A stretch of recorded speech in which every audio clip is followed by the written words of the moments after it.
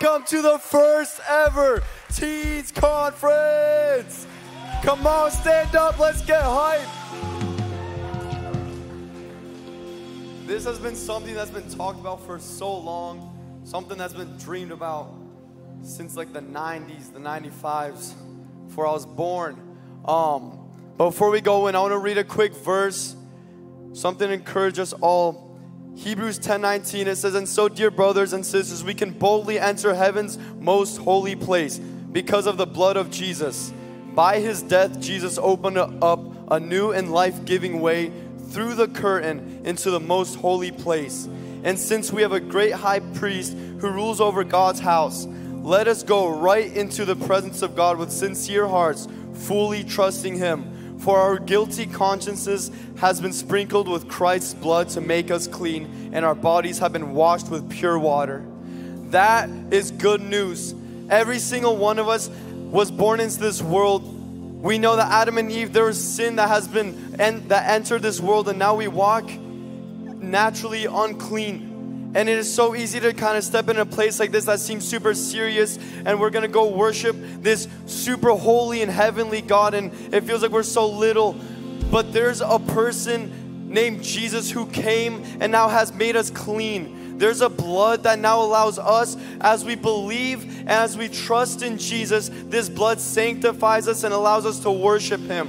And I want to just set a standard and an atmosphere for the first service of the conference, that we don't have to wait till tomorrow night, or we don't have to wait till the end of service, but we can just boldly enter in because of the blood that has sprinkled, the blood that has made us clean. And we're going to just pray a very sincere prayer and just believe that we are clean, and we're going to step fully into this presence, this holy God, his presence that is going to be here tonight. So let's pray. Lord, we thank you so much for your blood. Holy Spirit, would you come and lead us to the Father tonight? Holy Spirit, would you lead us to the Father's heart? Would you lead us into deeper awe and revelation of this God, of this presence? Lord, I thank you so much that you are no longer seem so far away, God, but because of your blood, Jesus, because of the blood that has cleansed us, we can now walk in sin-free. We can now walk in just completely clean of all our guilty consciousness. Tonight, Lord, we thank you so much, Lord, and may your presence just come, and may we experience it in a new way, Lord. Let us just break off any lies of the enemy, Lord, any lies of just what we did this week. But Lord, we just put that away, Lord, and just Holy Spirit, renew us. Holy Spirit, lead us into the deep revelation of the blood tonight.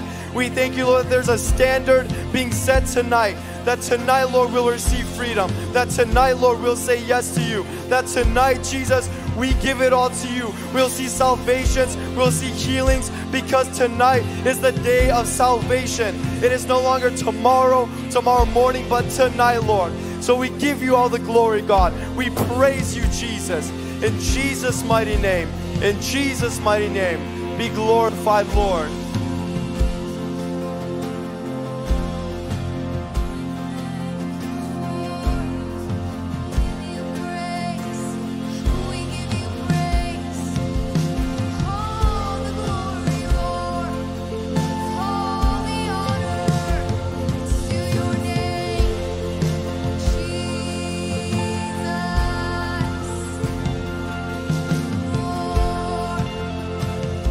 You reach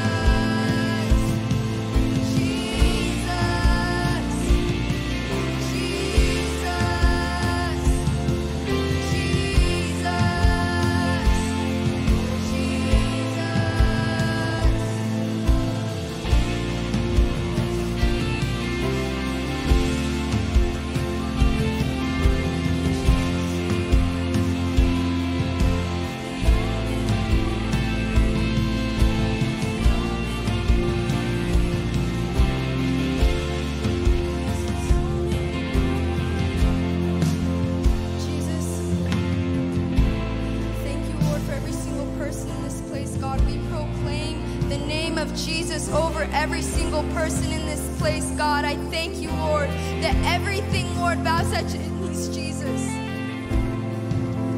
Everything bows at its knees, Jesus. At your name, Lord. Lord, you reign, Lord, you hold victory, Jesus.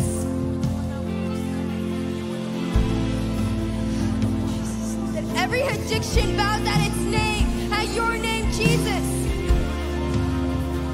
Lord, that everything, Lord, bows at your name, Jesus. All suicidal thoughts bow at your name, Jesus. At your name, Jesus. In the mighty name of Jesus. In the mighty name of Jesus, Lord. In the mighty name of Jesus. In the mighty name of Jesus. In the mighty name of Jesus. In the mighty name of Jesus. All addictions break in the mighty name of Jesus. Everything, every word that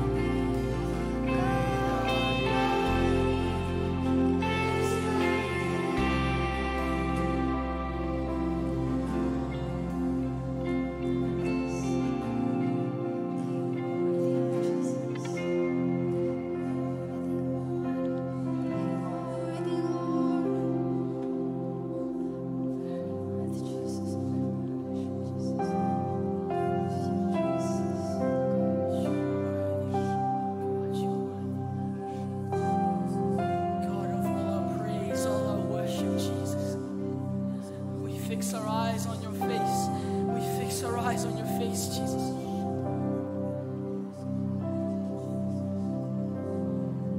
Because you're worthy of it all, Lord. You're worthy of it all, God. All our praise, all our worship, God. Everything that comes from our lips, God. That, God, you deserve it all. God, you deserve it all, Jesus.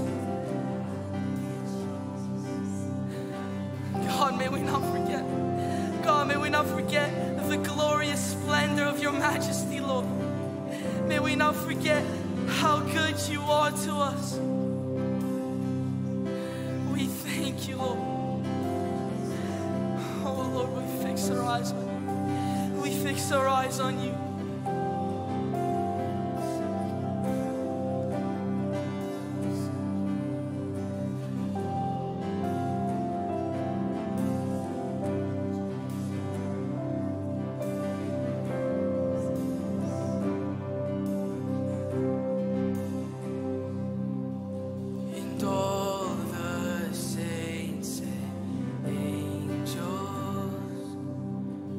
Bow before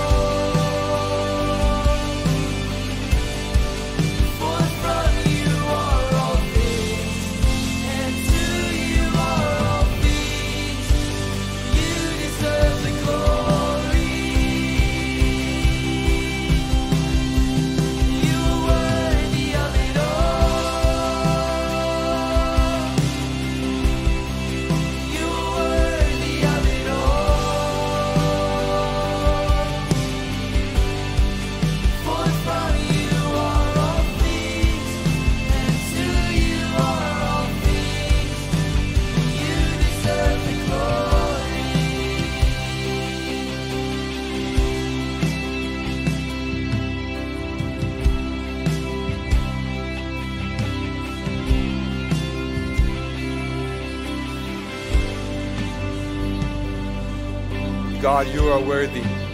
God, you deserve all the glory in this place, God. God, only you are worthy. God, you won the victory for us. God, only you are worthy in this place, God. And we give you thanks and we give you praise, God, in this place. God, we thank you so much, God, for your word, God. We thank you, God, that your word is true. God, that in this place tonight, God, you're going to do something great and you're going to change lives, God. God, we believe this, God. God, we believe for you to move in this place, God. God, we stand on your word and we give you thanks one more time. In Jesus' mighty name we pray. Amen.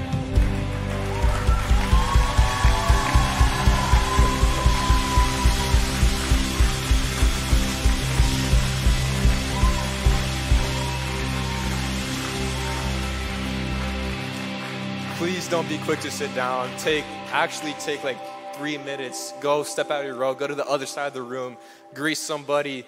There's lots of people here that you probably haven't seen before, so get to know someone new.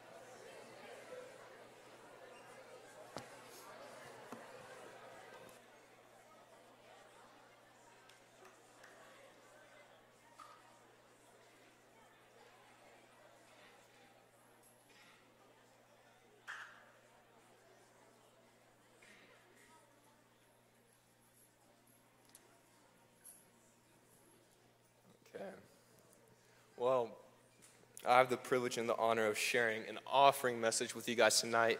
So get your money ready. Can we get a 5-minute timer up there? And can you please put 2 Corinthians chapter 9, verse 6 on the screen? And if you have your Bibles with you, please open up there.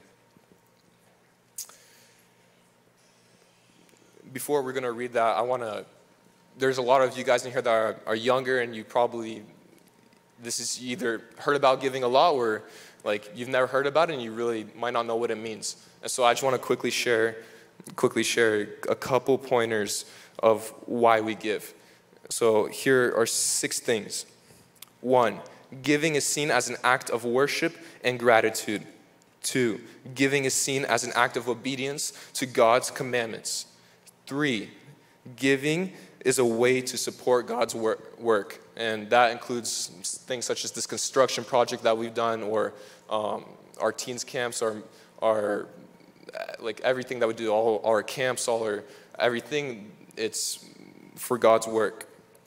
Number 4 is for stewardship. Giving reflects our roles as stewards of God's resources. We are entrusted with earthly possessions, and giving allows us to use it wisely and in ways that honor God. Number 5, the Bible talks about people who give sacrificially and with a pure heart. There's eternal reward for them up in heaven. And number 6, we're about to go into the verse, but number 6 is the principle of the blessing that follows those who give. So let's go into 2 Corinthians 9, verse 6. Well, I guess I'll read. Remember this, a farmer who plants only a few seeds will get a small crop, but the one who plants generously will get a generous crop. You must each decide in your hearts how much to give, and don't give reluctantly or in response to pressure, for God loves a person who gives cheerfully, and God will generously provide all you need. Then you will always have everything you need and plenty left over to share with others. I want to specifically highlight that verse number 8. And God will generously provide all you need. Then you will always have everything you need and plenty left over to share with others. And for me, this past year, I'll quickly share, I've seen in my life how giving consistently, no matter the amount, but giving out of a place of generosity in my life, I've seen so many opportunities from God, whether it's from work, whether it's from places in church, whatever it may be. God has just been he's given me countless opportunities for me to serve and just to be a blessing to others. And so it says that God will generously provide all you need to those who give. And so, and then it says, then you will always have everything you need and plenty left over to share with others. And so I've been blessed so much that I can go and I can take the teens out every now and then, and whenever we go to eat and pay for them. It's not every time, but it's enough that I can pay for them. I can ride them, some of them drop them off in Portland, some of them drop them off in Battleground, and spend money on gas, because gas isn't cheap. And so I have that ability with that blessing. And let's look at verse 7 one more time. You must each decide in your heart how much to give, and don't give reluctantly or in response to pressure, for God loves a person who gives cheerfully.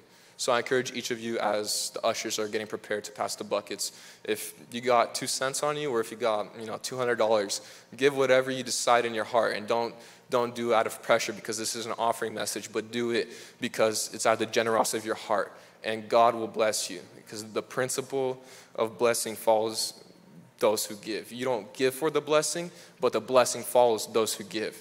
And so do that. And then I'll finish off with verse number 10 in 2 Corinthians 9. It says, for God is the one who provides seed for the farmer and then bread to eat. In the same way, he will provide and increase your resource and then produce a great harvest of generosity in you. It is God who provides. And I pray that all of you will learn that in your older years as you begin to give, that it is God who provides everything and it is not you. So yeah, with that being said, can we all rise? God, I thank you so much for this day. I thank you, God, for your word, God. I thank you, God, that you have given us everything, God. And God, that when we give back, God, it is your joy to bless us, God, as sons and daughters, God. You give to us everything we need and we don't lack anywhere, God. God, I thank you, God, for the next speaker. I thank you, God, for your word. God, I pray, God, would every seed that is sown tonight would you see it and would you bless it, God. In Jesus' mighty name we pray. Amen. Would you please take your attention, put on the screen, we have a short video.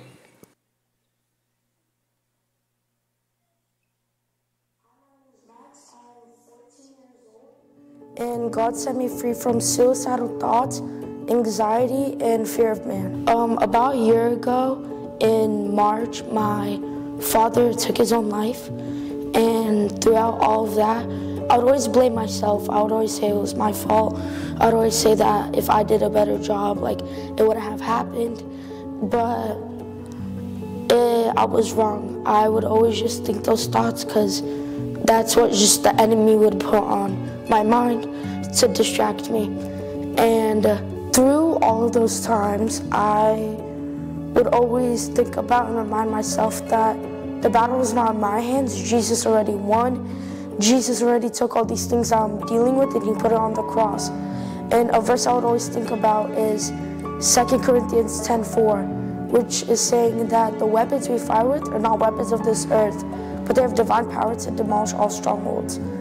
And I would just think about this and I'll think that I can't deal with this alone. It has to be with his help. It has to be with the Bible. It has to be with prayer. And that's how I truly overcame it, with his help. During all of that, I was still going to teens almost every week. And one specific night at teens, God touched me so hard and he showed me his true love. I understood what a true father's love was. I understood that I am a son, I am free, and he has took everything that I will ever deal with, and he set me free and took that away from me. I just want to encourage all of you guys, if you don't have a strong foundation and a strong relationship with God, I truly encourage you guys to have that and build that, because without God, you will really not go too far, and he will make you happier and he will bring hope and joy into your life. And I just really want to encourage that over all of you guys, if you don't already have that. Come on. Come on, our testimonies have power. Can I get an amen? Thank you, Max. That was a really good testimony. I hope everyone was encouraged by that. Okay. Real fast, let's all get up and let's pray. Dear Heavenly Father, Lord, I thank you. I thank you, God, for your blood. I thank you for the cross, and I thank you for your goodness. Father, I pray as I speak, Lord, may you speak through me. It would not be my words, but it would be yours, God. And I just thank you that everyone would have a seed that would be planted in their hearts and it would grow and produce fruit, God. And we thank you and we glorify your name. In Jesus' name, amen. How are y'all guys doing? That's good. All right, let's get straight to the word. Numbers 21. Numbers 21:4 to be exact.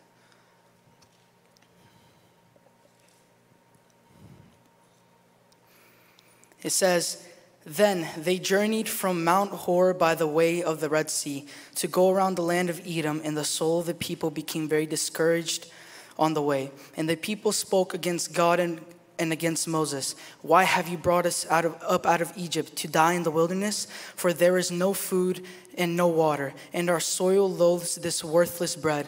So the Lord sent fiery serpents among the people, and they bit the people, and many of the people of Israel died.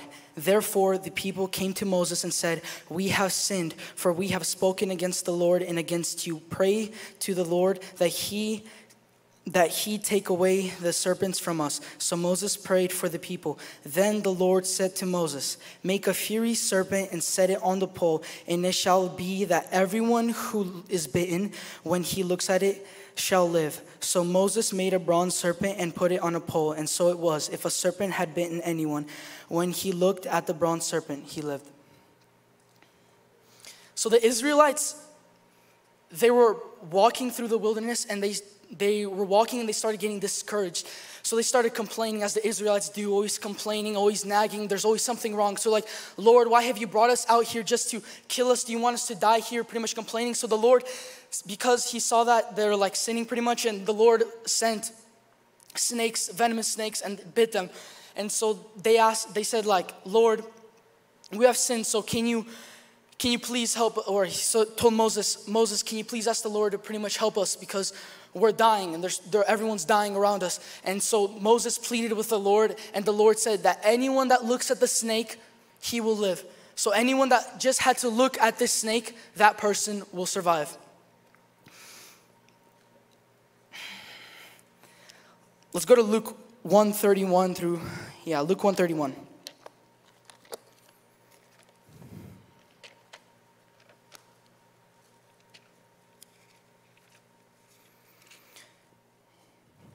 It says, and behold, you will conceive in your womb and bring forth a son, and shall call his name Jesus. And he will be great and will be called the Son of the Highest. And the Lord God will give him the throne of his father David. And he will reign over the house of Jacob forever, and of his kingdom there will be no end. So now, this is way later, like maybe 1,000 years later, we're introduced to this new character. His name is Jesus. So Gabriel comes down to Mary and says, hey, you're going to have a child, you're going to have Jesus. And she's like, how I can? I'm a virgin. She's like, no, the Holy Spirit's going to come over you and you're going to conceive a child. So the Lord gave this name, and can we look into this name Jesus? What does this name Jesus mean? If we look at the Greek word, there's a Greek word and there's a Hebrew word. It's in Greek. This is why we call him Jesus and not Yeshua, because the Bible was originally written in Greek. So we have this name Jesus. And if you translate this to Hebrew, it means Yeshua. And Yeshua means he saves. So now we pretty much have this man. So like I give this example of the Israelites in the desert. Now there's this man that came down, and he's pretty much the Son of God, and the Holy Spirit is came over her and conceived Mary, and now there's gonna be a son born. His name's Jesus, and his name means he saves.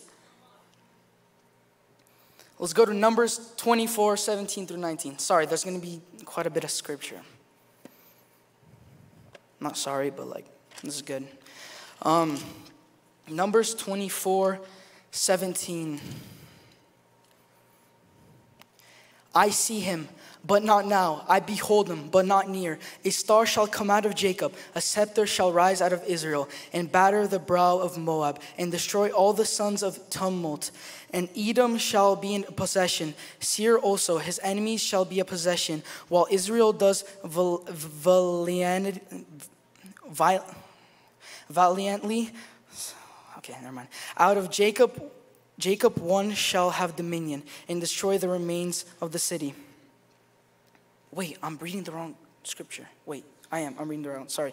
Yeah, so pretty much now in Numbers, it's talking about this man that's coming, and he's gonna, pretty much this chosen one, he's gonna come. If I'm being honest with you, I don't know if they fully intertwine, but I read the scripture and I thought it was really powerful. Like there's gonna be this guy, like he's prophesying over this man that's gonna come, and he's gonna save them from like all these cities, and he's gonna have dominion over them and all this kind of stuff. And when you look at it, it's like, okay, now the Israelites are like, there's some kind of danger going on. They're in some kind of danger and they need saving. There needs to be saving. So Jesus came.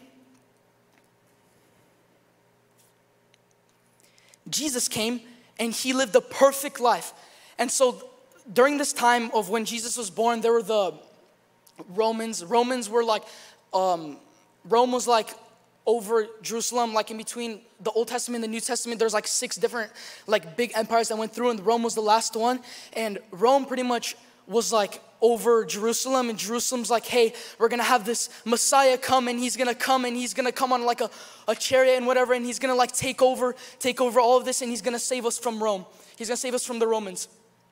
But when you look at it, Jesus didn't come down to save the Israelites from the Romans. Jesus had a different purpose, a bigger picture that the Israelites did not see, because they were so in their moment that they were so scared that they didn't actually see what was ahead of them, and how like they were living in sin, and how there was something that they needed to be saving from. And it was not the Romans, because even if they got saved from the Romans, they're still destined for hell. They're still gonna go to hell, because it's like they can't save themselves. Like, even though Jesus, the Messiah, would come and he would free them from the Romans, but that wouldn't really do anything. They would just live 100 years or whatever, and then they'll just die. And yeah. And let's turn to 1 John 2:1.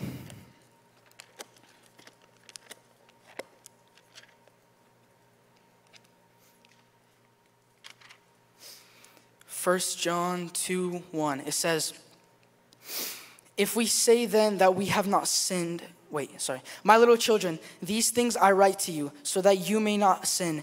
And if anyone sins, we have an advocate with the Father, Jesus Christ the righteous. And he himself is the propitiation for our sins, and not for ours only, but also for the whole world.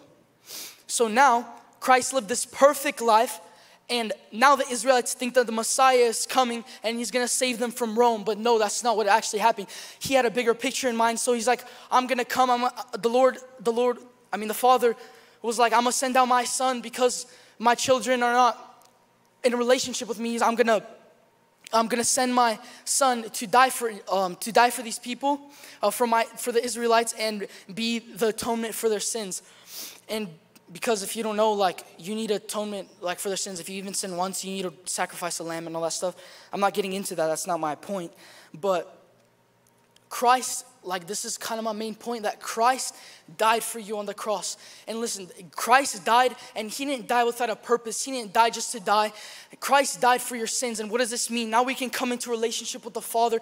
Now we can spend time with the Father and be in union with him, not because of us. Like, me and you, without God, without the blood, we're destined for hell. Like, you sinning once, you're going to hell. Like, there's no sugarcoating it. There's nothing else to say. But listen, God loves you so much. Oh, come on, let's go to John 3:14.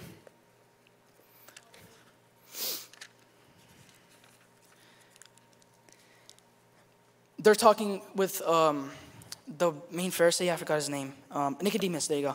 They were just talking with Nicodemus and talking about the born again stuff, and then Jesus was saying here, and this is going to tie back to what I was saying, and as Moses lifted up the serpent in the wilderness, even so must the Son of Man be lifted up, that whoever believes in him should not perish but have eternal life. For God so loved the world that he gave his only begotten Son, that whoever believes in him should not perish but have everlasting life. For God did not send his Son into the world to condemn the world, but that the world through him might be saved. And here, he who believes in him is not condemned, but he who does not believe in him is condemned already, because he has not believed in the name of the only begotten Son of God. So now, Anyone who believes in God will be saved. Were the scriptures going up, by the way? Can we get the John 3:16 back up, please? I'll wait for that. But everyone pretty much, there it is. By this we know. John 3:16, not 1 John 3:16. Anyways,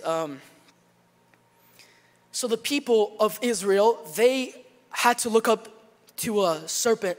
Like a bronze serpent had to be made for them to actually be saved. But here's the thing, like Jesus gave this example with a bronze serpent, and he tied it back to himself and saying the Son of Man, he's not talking about parables, he's talking about himself. Like he's saying, like the same way the serpent, like the Israelites had to look up to the serpent, now you have to look up to me, the Son of God, for you to be saved. Now all we have to do is believe in God and we'll actually be saved. And listen, this is through love, this is through grace, this is through everything that God has done for us. Listen, I would not be on the stage if it wasn't for Jesus' blood. You guys would not be in this crowd if it was not for Jesus' blood. Jesus paid for our debt, and he has finally restored that relationship. And now we can come into communion with him. Now we can spend time in his presence, not like be afraid of death, but actually be with him. And as I was saying, it only takes faith. If you're not like we're talking about belief. This conference is belief. Like, what are you believing for? What do you think God's gonna do? Believe, believe, believe.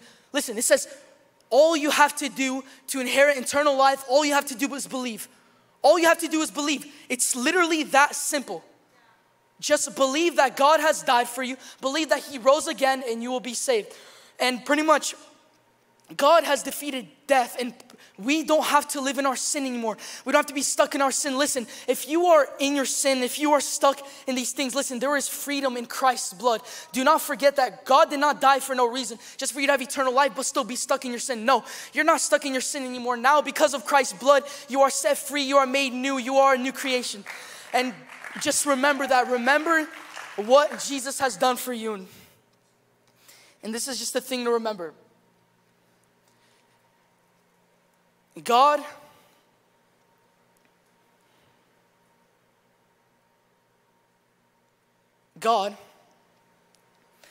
has saved us and has given us eternal life, and he has saved us from death.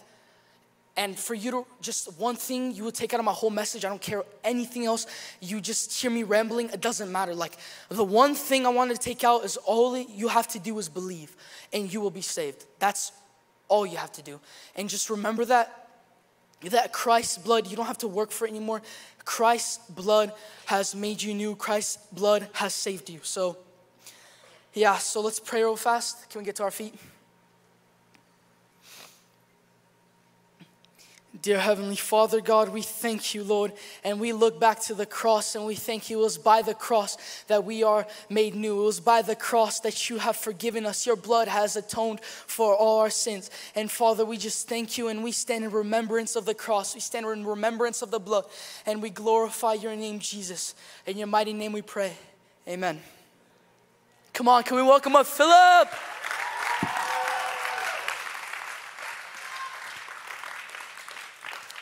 Let's stand back up.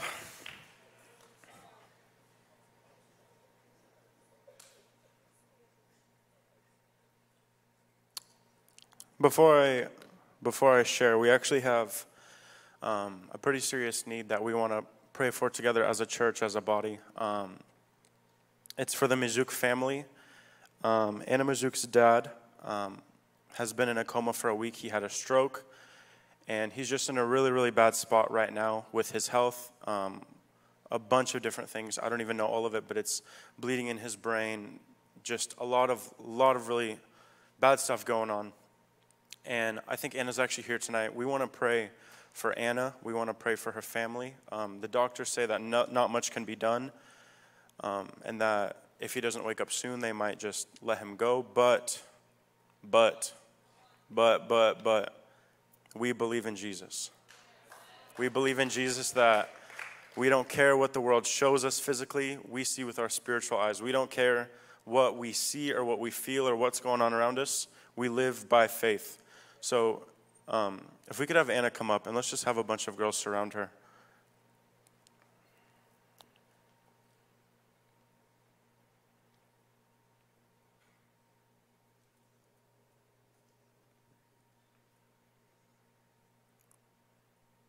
ladies come out. Let's pray for her.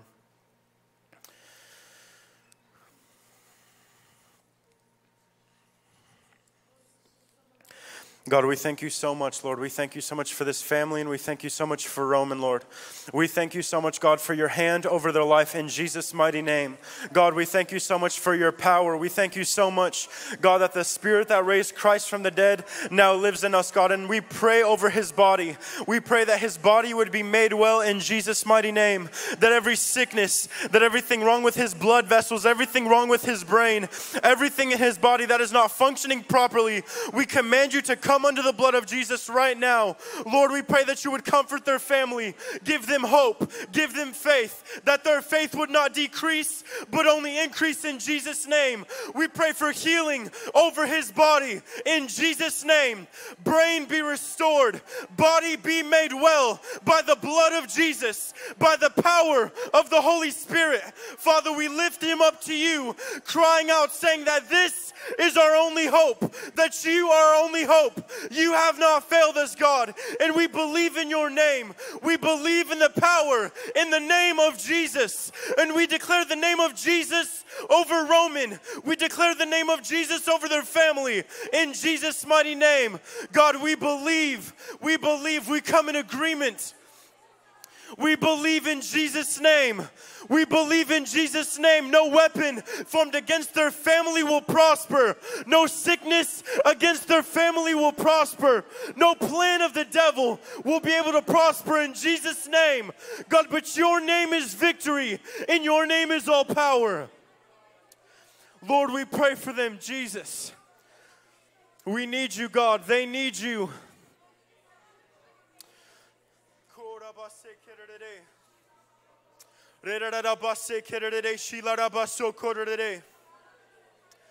God, you are only hope. You are only hope. We cry out to the blood of Jesus. God, you are only hope. Would you comfort them? Would you give them faith? Would you let them believe? Let them believe. No doubt, no lie, no thing of the enemy would be able to get into their mind, but they would be rooted in faith. They would be rooted in hope, knowing that your hand is over their family. In Jesus' name, I thank you that you have a plan and a purpose for him and his family. In Jesus' name. In Jesus' name.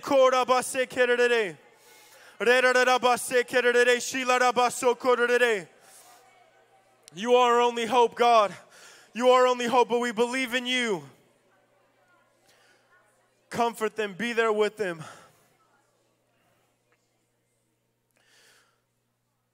We thank you, Jesus. We have faith and we believe. Would you be with them? Would you comfort them? Would their faith only grow? Would every lie of the devil be broken by truth in Jesus' name? Be with them, God. We ask you to intervene. You are our only hope. Our hope is in you. We bless him, God, and we bless his family. Lord, we love you and we thank you in Jesus' name. Amen.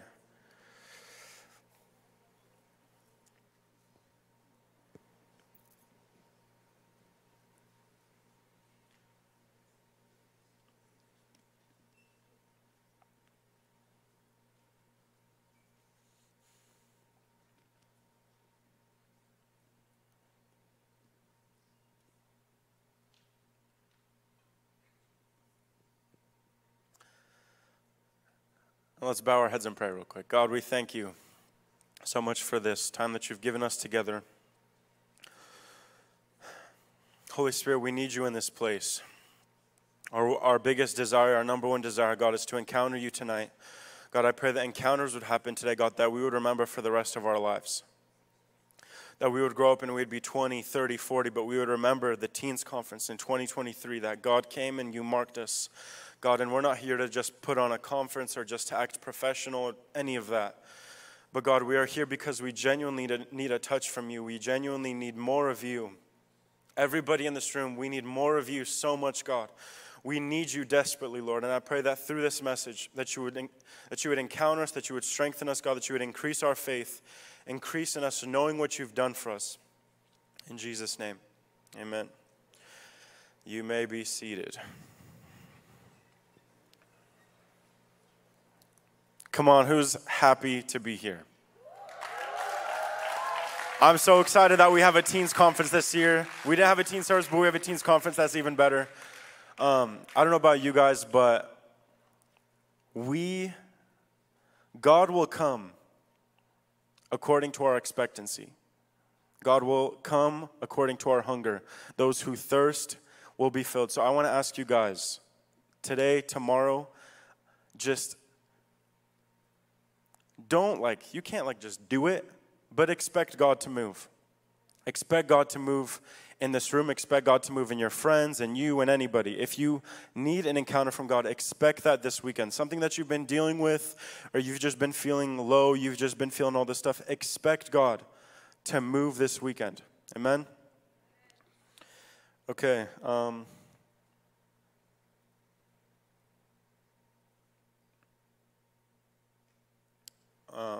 Growing up as a teenager, I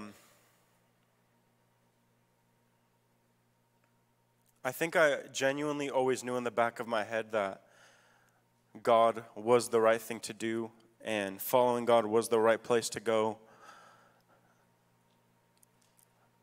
But I didn't have the right understanding of what that looked like. I didn't have the right understanding of who God was. I didn't have the right understanding, there was just a lot of things that I thought I had to accomplish, or a lot of things that I had to do before I came to God, before He would accept me, before I could actually start living for Him. I literally thought that I would just continue to sin and sin and sin forever and ever, and I would never actually be good enough to have a relationship with God. And that's a lie. See, before we know Christ, we have this understanding, this made-up understanding of who He is. But when we read the Word and we get to know Him actually, we realize that our understanding that we had of Him completely shifts. And we get to see Him for who He really is. And that's when the freedom, that's when the breakthrough, that's when everything happens. So you guys are so lucky as teenagers to know the Lord, to be serving the Lord, to be running after Him. And I encourage you guys, these are the best years of your life, to serve God and to run after Him. Don't wait till you're older. Do it now. You'll be blessed. And growing up, I knew I needed to be with God, but I had no clue what God did for me. I had no clue what it actually meant. All I knew was you have to serve God. All I knew was you have to serve God, and I didn't understand why. I didn't understand what He did for me that would make me want to serve Him. I didn't understand any of it. All I knew was that in the back of my mind, I would ask my mom, can I please go play Xbox? She'd be like, go read your Bible instead. And I'm like, why do I have to read my Bible? What is the point of all this? And today I don't want to be super long, but I want to give a representation. Very, very simply. It might not blow you out of your seat, but that's okay. But I have it on my heart to give you this representation of what Jesus truly, truly did for us, to help us walk in a new identity, to help us walk in a new creation, to help us walk in the new, not in the old. Christ did not come to just fix your life a little bit and make it better and happier, but He came to completely give you a new life. And that new life can start today. I remember sitting in the back of church and you're just, I don't know why I'm here. You're in sin. You don't want anything to do with God. But if you knew who He actually was, all of those things would change. And I want to encourage you, don't waste your time. Don't waste your teenage years just sitting in the back or in the front or in the middle, wherever. But trying to be cool, trying to just fit in, hanging out with the wrong group, wrong crowd, it's not worth it. You might think sin is exciting, but life with God is more exciting than anything you will ever experience. A life with God it'll teach you so much. It's not just all these religious things, but every single aspect of my life, I see God, and it's so exciting to see Him move. And so, without further ado, can I get Eli Akimenko and Eli Espinoza? Double Eli's. Okay, wait. There's 2 white shirts under Kayla's chair. There isn't? There is. I see them.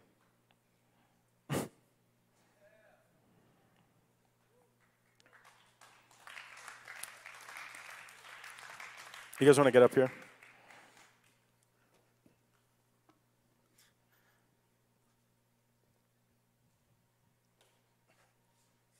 Sorry. Okay. Both put on a shirt.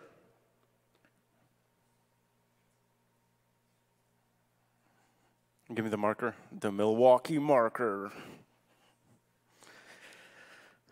Okay, Eli, you can put on a shirt. Eli, you can put on a shirt and go over there. Just a few steps that way. Okay.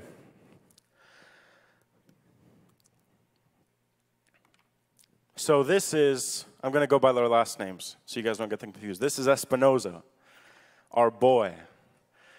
Come on, give it up for Espinoza, our boy. Eli is like, actually let's give Eli a different character. What should Eli's name be? Pharrell? All right, this is Pharrell. This is my boy Pharrell. Pharrell enjoys playing soccer on the weekends. He works at FedEx. What's your favorite food, Pharrell? Sushi. Okay, sushi. Okay, so Pharrell, let's go back to the very beginning of Pharrell's life. Pharrell was just born, okay? Now he's a baby. And Pharrell grows up, and he hears about God in church. His parents are Christian because they're Slavic. And Pharrell grows up in church. One of the only non-Slavic people here. Pharrell grows up in church, and he always hears about God. He always hears about how he should serve God and follow God, but Pharrell never really understands why.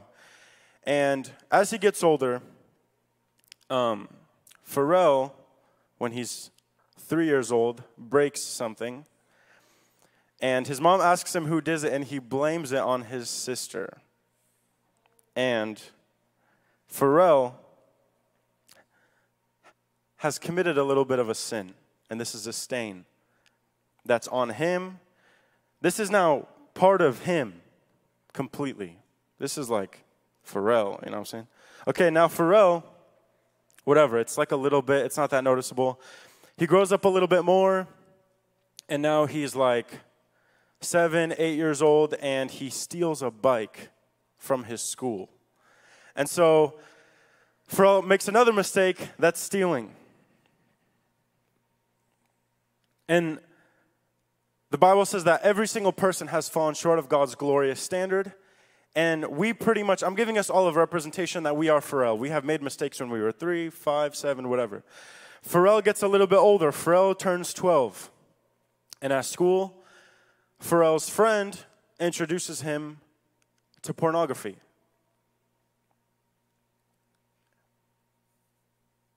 He goes home, he watches it, he does what he shouldn't do, he looks at what he shouldn't look at.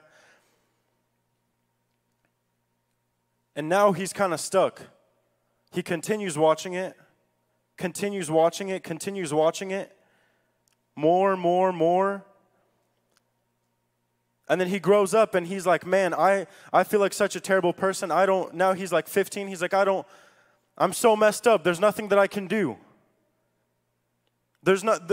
He can't change himself. So what he tries, there's this void inside of him that he can't fill. So he starts drinking. He starts doing drugs, starts hanging out with the wrong crowd. And all of a sudden, his life is filled. He was an innocent little boy that his parents told him to go to church. But now his life is filled with sin. And this is part of who he is. This is on him. This is his identity. This is who he is now. And so Pharrell is stuck, and he's just stuck in this repetitive sin that keeps on happening and keeps on happening, and he keeps on sinning, and he keeps on sinning, and he keeps on sinning, and he keeps on sinning. And nothing will ever fill this void inside of him. And then Pharrell gets invited to a conference. Pharrell gets invited to a conference, and the preacher makes an altar call. And when Pharrell comes to the front and responds to the conference, he meets Jesus. Come to the front, meet Jesus. Okay, we don't need to make this weird. Pharrell encounters the Lord, repents of his sin, goes, God, I have this emptiness inside of me. I truly need you so much. Let's walk over here. I feel like they can't see us. Can you guys see us? Sorry. He encounters God. And in this moment, exactly what happens is Jesus takes this away from him.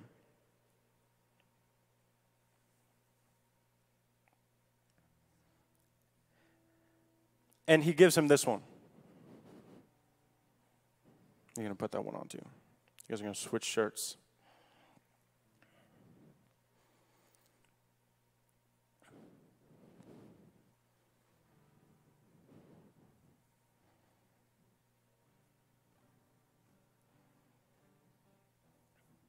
And so in this moment, Pharrell gets saved.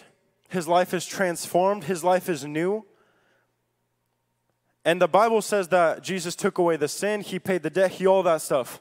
And now this stuff is all on Jesus' body. Now we understand that Jesus later takes this off and nails this to the cross. So actually, take this off. We're going to put on a cross. This is the cross. Sorry. Stay with me.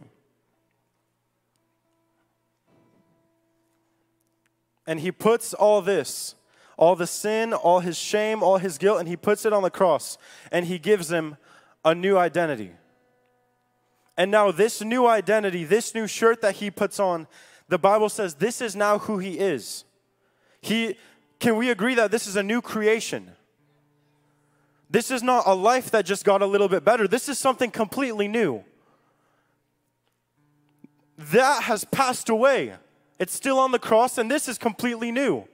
There is a new life that Christ gives you. It's not just trying to come to service and being a little bit better, but he gives you a completely new identity. He gives you a completely new life. And so now Pharrell is excited and he's happy and he's so excited at this conference. And now he's going and he's walking and he's just living his life day by day. And then he hangs out with good friends. He tries to hang out with better friends. But one day he decides to hang out with bad friends again. And so now he hangs out with those bad friends again and they turn on a bad song and let's say he's talking to them and he says a cuss word again. And so now Pharrell, but see, he doesn't receive any more marks because the sin that Jesus paid for was past sin, present sin, and future sin. So he committed a mistake. But like Ethan read in 1 John, we have a mediator that mediates on our behalf. So now that sin is still in the grave.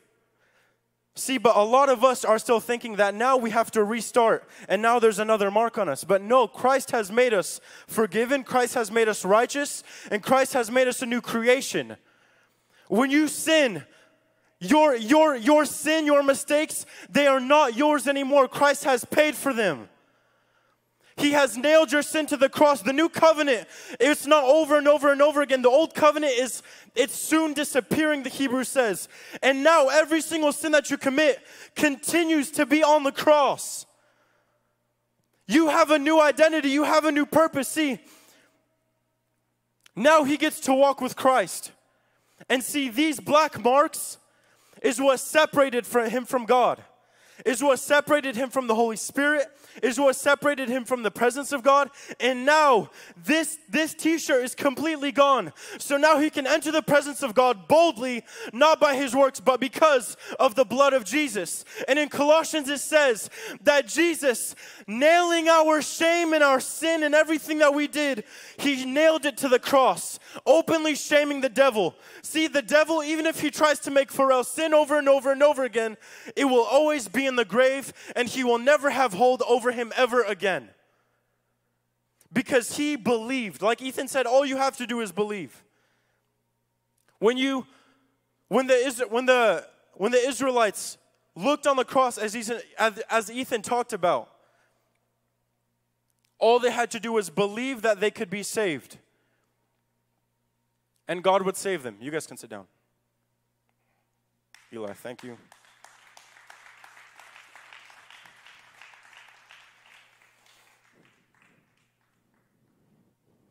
That makes sense. Let's open up to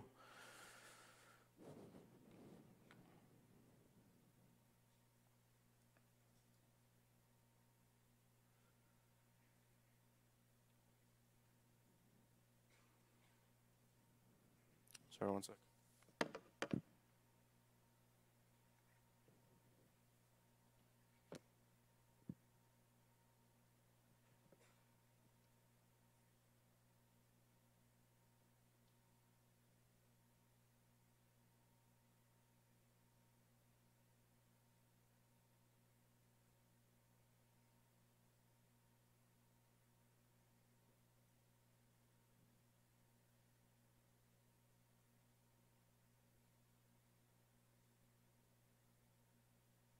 Let's open up to Romans chapter 4. If we can get it on the screen in NLT.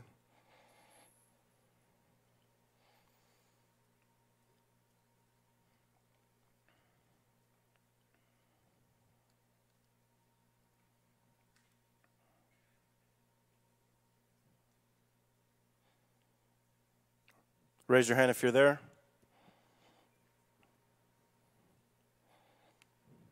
Okay, let's just start reading.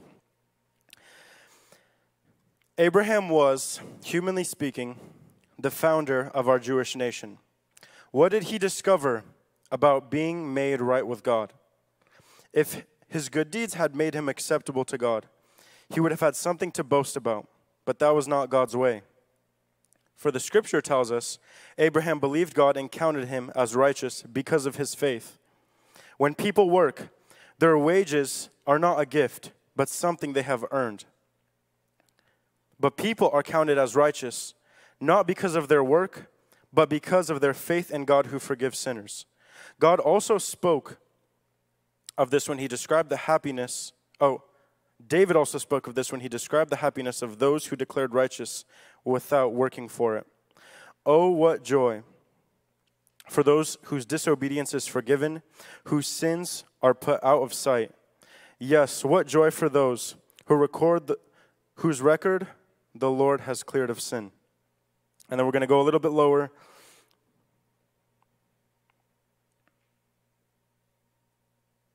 And read verse 16. So the promise is received by faith. It is given as a free gift, and we are all certain to receive it, whether or not we live according to the law of Moses. If we have faith like Abraham's, for Abraham is the father of all who believe. This is what the scriptures mean when God told him, I have made you the father of many nations. This happened because Abraham believed in the God who brings the dead back to life and who creates new things out of nothing. Even when there was no reason for hope, Abraham kept hoping, believing that he would become the father of many nations, for God said to him, that's how many descendants you will have. And Abraham's faith did not weaken. Even though about 100 years of age, he figured his body was as good as dead, and so was Sarah's womb. Abraham never wavered in believing God's promise. In fact, he grew stronger. And in this, he brought glory to God. He was fully convinced that God is able to do whatever he promises. And because of Abraham's faith, God counted him as righteous. And when God counted him as righteous, it wasn't just for Abraham's benefit. It was recorded for our benefit too, assuring us that God will also count us as righteous if we believe in him. The one who raised Jesus our Lord from the dead, he was handed over to die because of our sins. And he was raised to life to make us right with God. Amen.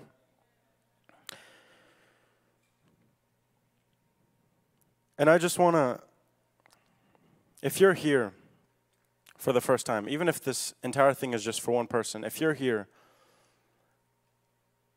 you don't need to try to fix yourself before you come to God. One guy used this example. He's like, you don't get clean before you hop into the shower. You don't have to try to fix your life and fix yourself and make sure you're doing everything right before you come to God. No, when you come to God, he gives you a new identity. And the Bible says that when we read the Word and when we look at the Word of God, this identity, we actually begin to see who we truly are. See, you can think that you're the person with the lines on yourself, and then there's also a person that stands righteously. And if you let this world influence you, if you let whatever influence you, you will always see yourself as the person with the lines, with the sins, with the mistakes. But when you look into the Word of God, that says it's like a mirror. And you begin to look at yourself. It says, if you just look at it, but you don't do what it says, you're just looking at it and You're getting little glimpses of yourself, but you're forgetting who you truly are. See, yes, Christ died because you have so much, because we all sinned, because we all made mistakes that we can't even count. But Christ also died because you were called from the very, very beginning to live with a white shirt on. That's the way that He created us.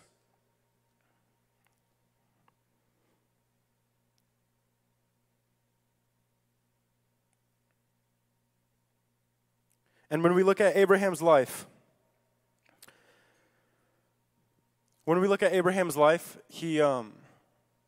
God gave him a promise. God gave him a word to stand on. And though everything in his life was trying to tell him one thing, that the promise will not come to pass. It says, over 100 years passed, Sarah's body was as good as dead. Although everything in his life was shouting at him that God's word was not true, he chose to believe and to stand on the word of God. And that's why he's the father of faith. Guys, the faith is the evidence of the thing we cannot see. So when the world shows Abraham one thing, but he chooses to make a deliberate decision to not focus on this, but to believe in something that he cannot see, that decision is actually his faith. Does that make sense? And so, in your life, Paul says, I do not trust human judgment anymore. I don't let people judge me. I don't even judge myself. Because God has, God made us a new creation. God made us holy. God made us acceptable. God made us above reproach. God finished everything for us. And a lot of the times we can always feel like we still have something left to do. We can feel like we have something that we need to add to the cross. Yes, Jesus did everything, but now I need to just... No, when it comes to your holiness, when it comes to your righteousness, when it comes to your relationship with God, when it comes to you stepping into the presence of God, it is 100% everything that He's done for you. And you go into the presence of God trusting Him. David says in Psalms 27, I want to be in the presence of the Lord always, delighting in His perfections. He delights in His perfections. We come into the presence of God and we look at our perfections. But when you come into the presence of God, like today, I came into service and I didn't feel God, whatever. But I'm like, okay, I have to make a decision right now to raise my hands, not because I had a good or a bad week or because I feel worthy or unworthy, but I choose to raise my hands because Christ has done everything for me to stand in the presence of God. And Christ has done everything for me to be able to worship Him and to be able to praise Him. Like, I might not feel like I have a white shirt on, but I have a white shirt on because that's what happened when I came to the front 3 years ago. I have a white shirt on. And if you accepted Christ, you have a white shirt on. Whether you believe it or not. I said this at conference, but the battle is not over dominion or power. It's fighting over what you're going to believe in. Are you going to believe that you are righteous? Are you going to believe that your sin was taken from you? Are you going to believe that your sin is laying in a grave nailed to a cross? Or are you going to believe that you still have it and it's still yours? Because by one disobedient act, we all became like this. But by one righteous act, one obedience, we all get to put on a white shirt. We all get to be righteous. We all get to be blameless when we stand in the presence of God. And guys, the emphasis that I want to make is that you will never find fulfillment in life until you understand. You will never...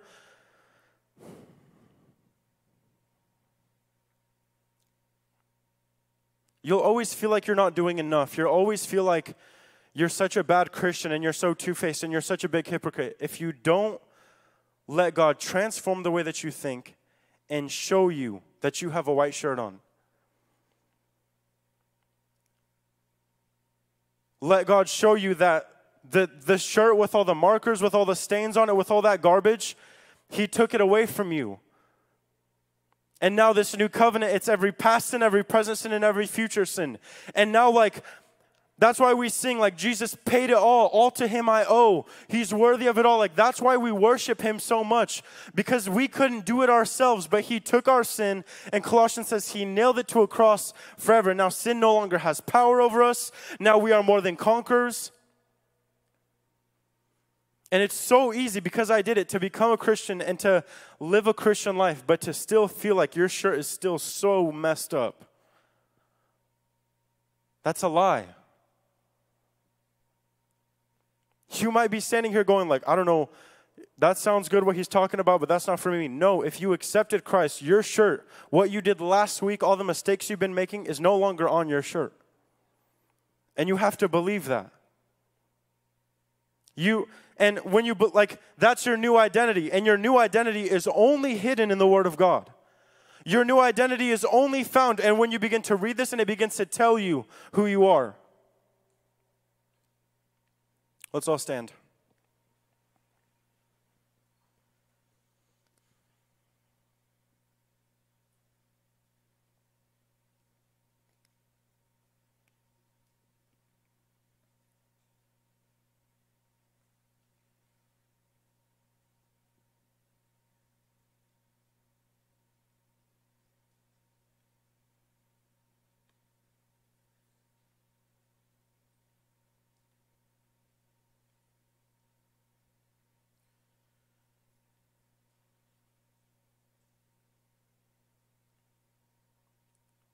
Right now I want to, if you maybe got invited by your friend, or you've never been to our church, or you don't have a right relationship with God, it's not worth it living that kind of life. And there's going to be something inside of you that's going to pull at you and tell you that you can't go to God. You can't, but you can. That's a lie. And I want to encourage you tonight. If you are not right with God, if you never even had the initial moment of encountering him, if you never even had the initial moment of him switching shirts with you, if you genuinely do still have that garbage, that baggage, that weight on your shoulders, those thoughts, those urges, those lusts, all those things, God can meet you tonight, and you can have that, the gift, the free gift, the exchange of him looking at you as blameless, of him looking at you as holy, as perfect.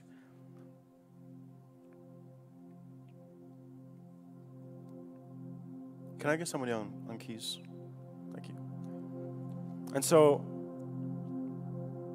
right now I want to take a moment to pray. Let's all just begin to pray, and from a genuine heart begin to thank God that we are no longer that shirt. We are no longer everything that we once did. We are no longer our past. We are no longer identified by who we are, but we have been given something new in Christ. We have been given a new creation. We have been given a new body. Everything about us is now new. And so, God, I thank you so much that even when I was a sinner, God, and I thought that I could never even come to you, that you changed my life, God. That you changed my life forever, God. God, I had so much sin on me that I couldn't get off of me. I had so much things in my life that I was dealing with. I had so much struggles. I had such a messed up identity of who I was, God. Everything in my life was going wrong, but when I met you, you took away the old and you gave me the new. Lord, I died with you on the cross, and you gave me a new life. And God, we thank you that you did it all for us. That it is not by our works, it is not by anything that we could have done, but it is by everything that you did. It was by your sacrifice, it was by your blood, it was by everything that you did for us that we can stand here today. God, I pray that if there's people in this room, God, that are still living in their sin, that are still living in their filth, that are still living a flesh life, God, I pray that today you would meet them. You would meet them and you would take away their sin, and you would give them righteousness. You would give them holiness, God. You would speak life over them, God, that the old would pass away today and that the new would come to life, that today is their day of salvation. Lord, we are in genuine need of you. God, I thank you that it was not by any human effort that we could have done any of this, but it is only by your grace. It is only because you loved us. It is only because you took our place on the cross. It is only because you took our place on the cross.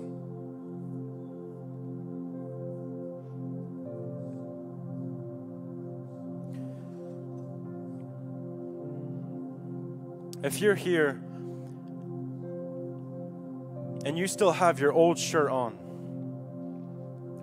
if you're here and you still feel like everything that in your past, everything, all those things, your thoughts, if you feel like that's still who you are and you just are asking God,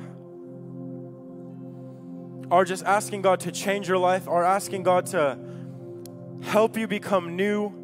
If you've never even met Jesus before, if you've never even given your life to Him and you never had that exchange with Him, I want to give this opportunity to you to come to the front and meet Him. And this is not for a person, this is not for a church or a ministry, but this is your personal life that you're dealing with. I know what it's like to be in sin. I know what it's like to be messed up. I know what it's like to just never feel secure, to always feel like a mess. And I'm telling you, you can come to Christ. There's nothing that is holding you. Nothing will separate you from His love. He wants to give you life. He wants to make you new. He wants you to be happy. He doesn't want you to be depressed. He doesn't want you to be suicidal and have all that things that you're dealing with, but He genuinely wants to give you a new life.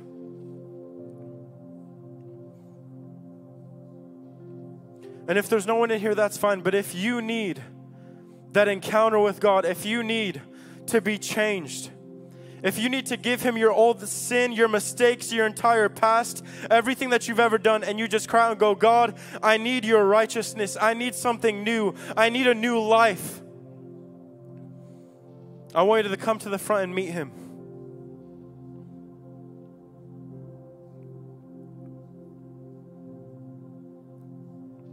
Holy Spirit, we need you tonight. We are in desperate need for you, God. We don't want to just stand here and sing songs. We don't want to just stand here and, Lord, we want the real thing. God, I want the real thing. I want to encounter you. Lord, we really, really want to encounter you tonight in a way that we have never before. God, I want to leave changed.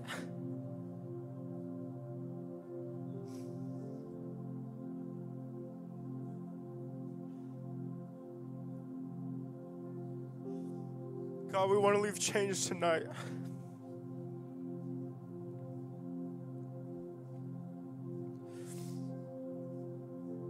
Holy Spirit, if there's anybody in here that needs you tonight, I pray that you would minister to them directly.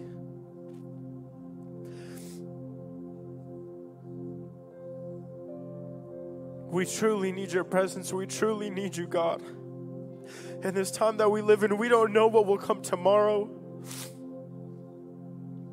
We are in need of you, Jesus. We are in need of you more in every single area of our life.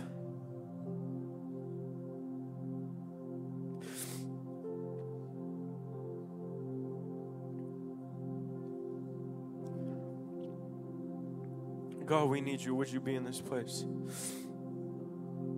In Jesus' name. Amen.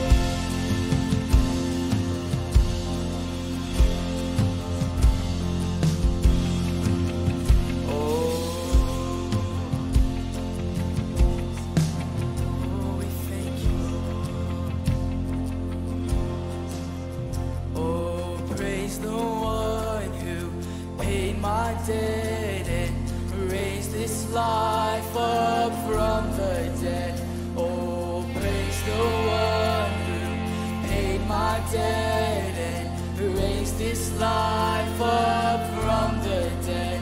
Oh, praise the one who paid my debt and raised this life up from the dead. Oh, praise the one who paid my debt and raised this life up from the dead. Oh, praise the one who paid my debt and raised this life up from the dead. Oh, praise the one who paid my debt and raised this life up from the dead. Oh, praise the one who paid my debt and raised this life up from the dead. Oh, praise the one who paid my debt and raised this life up from the dead.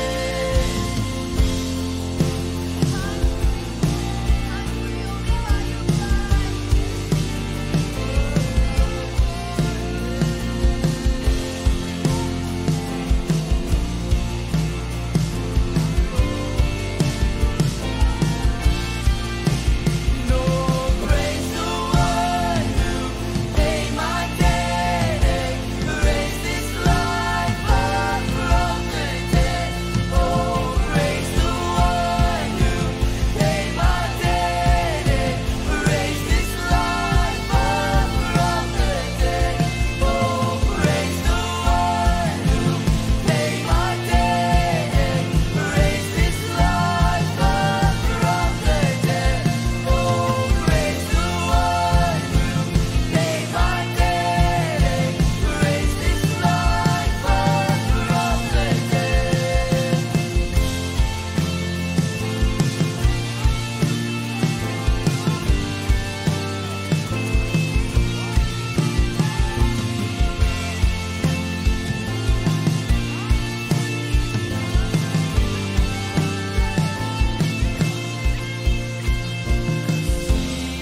Jesus paid it all, in all to Him I owe. Sin had left a crimson stain, He washed it white as snow. 'Cause Jesus paid it all, in all to Him I owe. Sin had left a crimson stain, He washed it white as snow.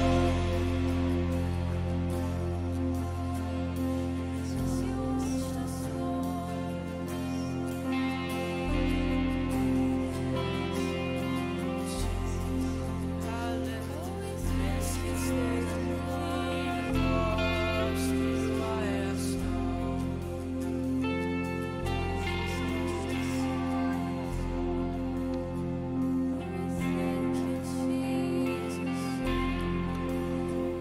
We want to do something very special tonight. We want to open up the altar.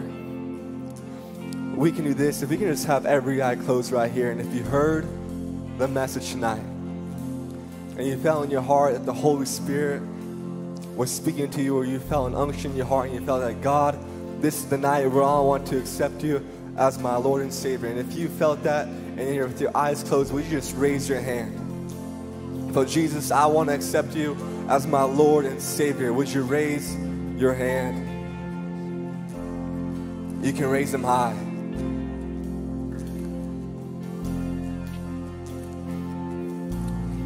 This is what we want to do with every hand that was raised. I know this might be a little scary, but this is one of the greatest moments of your life. When Paul was writing the book of Romans, he didn't say you committed a sin, that this sin was the amount of your death. No, he said you passed over from death to life, and we want to celebrate with you and pray for you. So if you raise your hand, would you be bold tonight, and would you, in front of Jesus, in front of God, would you make your way to the front? We want to celebrate with you. So every person that raised your hand, but in front of Jesus, not looking to the person to the left or to the right, but would you make your way to the front? We want to have people pray for you. Come on, would you give it up for them as they wake their way down? Every person that raised their hand.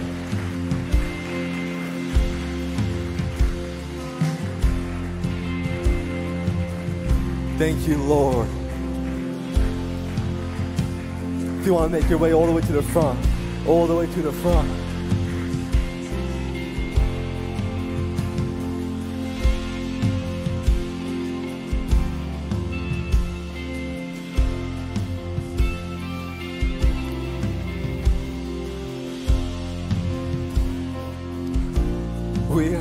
I want you guys to look at me for a second. We are so happy.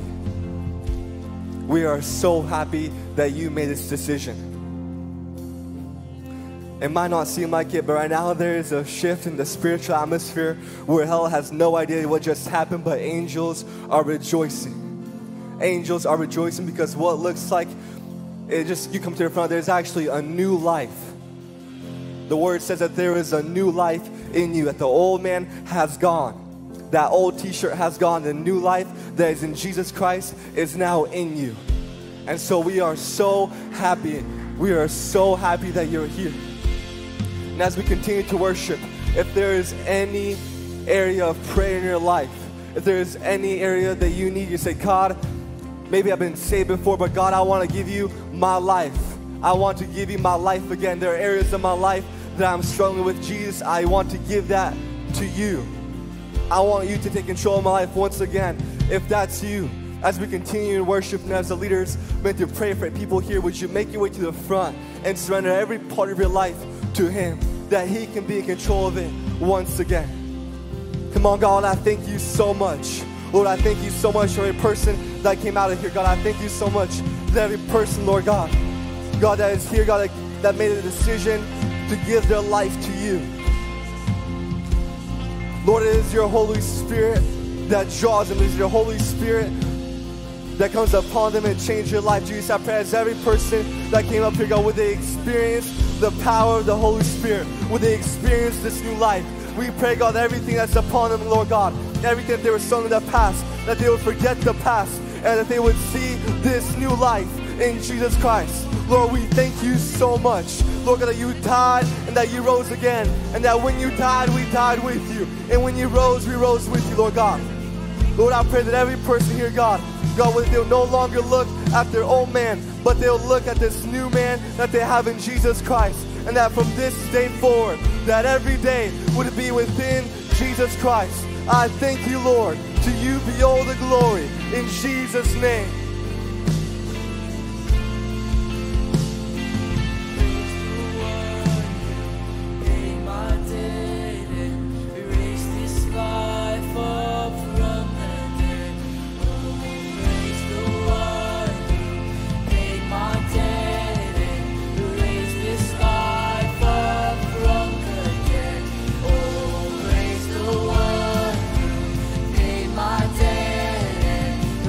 This life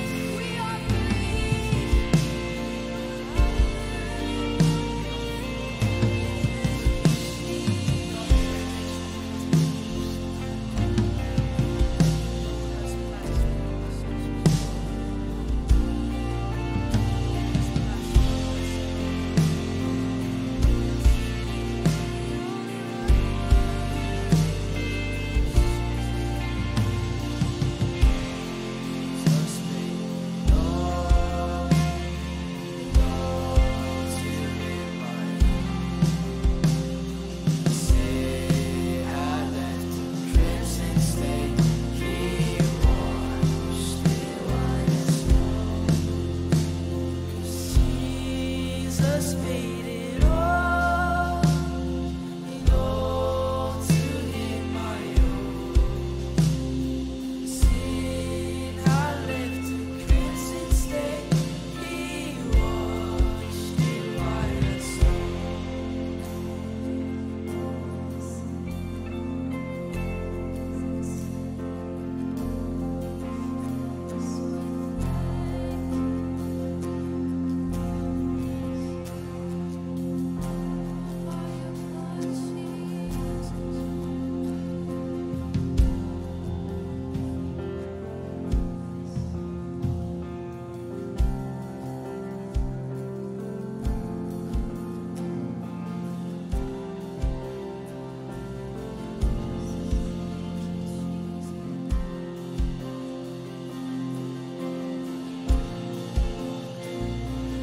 Every knee will bow, and every tongue confess that my Jesus is, He is Lord of all. And every knee will bow, and every tongue confess that my Jesus is, He is Lord of all. And every knee will bow, and every tongue confess that my Jesus is, He's Lord of all.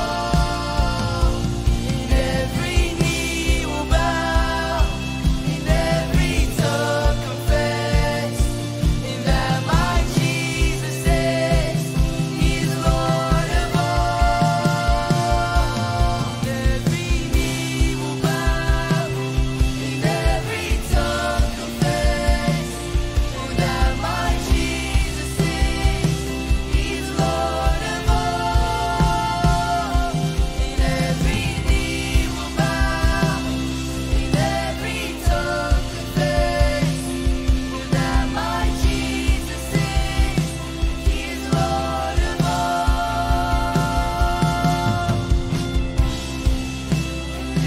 You are Lord of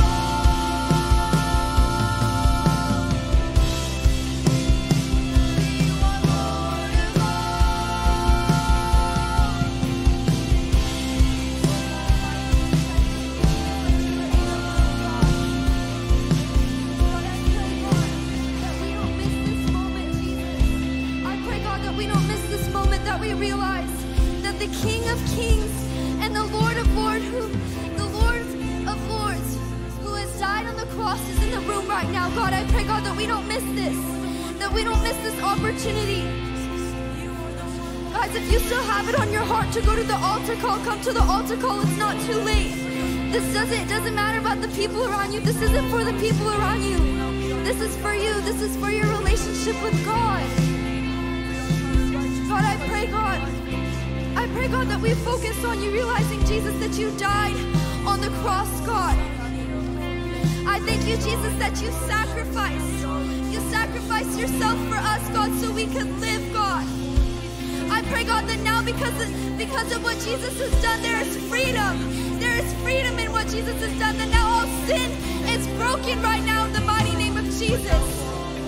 All fear, God, all depression, all anxiety, all insecurities are broken right now at the feet of Jesus.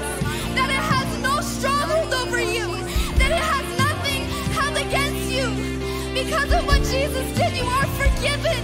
You are set free. And I break that right now in the mighty name of Jesus. Every single sin that you've been holding on to, I break right now in the mighty name of Jesus. For the enemy cannot attack the children of God. We break right now every single sin, every single addiction. It must be broken right now in the mighty name of Jesus. For the King of Kings is in this room right now, guys. The word says that where the Spirit of the Lord is, there is freedom. And He is here in this room, and there is freedom. And I speak that over every single person tonight, that there is freedom. There is freedom in the name of Jesus. And I thank you, Lord, that there is freedom in what you've done on the cross, God.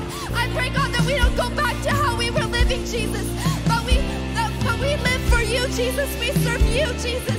I thank you, Lord, for the blood and what you've done. I thank you, God, that only because of your cross we are standing here. That only because the sacrifice that was made, we are standing here. That if it wasn't for you, we wouldn't be able to be with you. If it wasn't for you, there would have been no way, Jesus.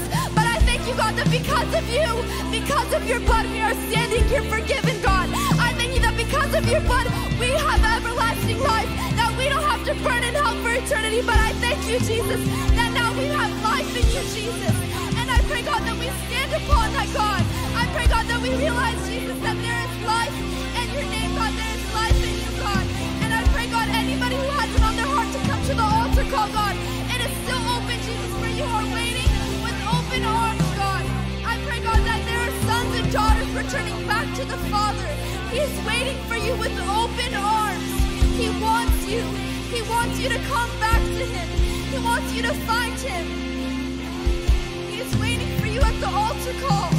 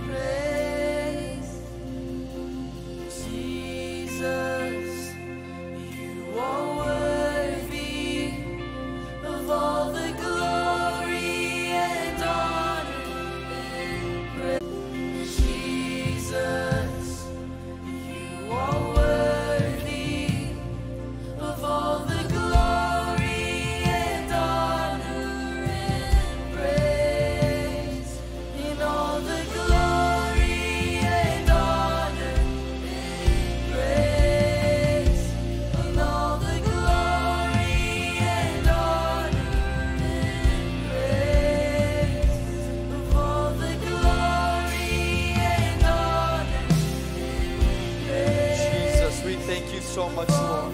Thank you so much, Jesus. You deserve all glory and all praise. Let's just begin to go into Thanksgiving right now.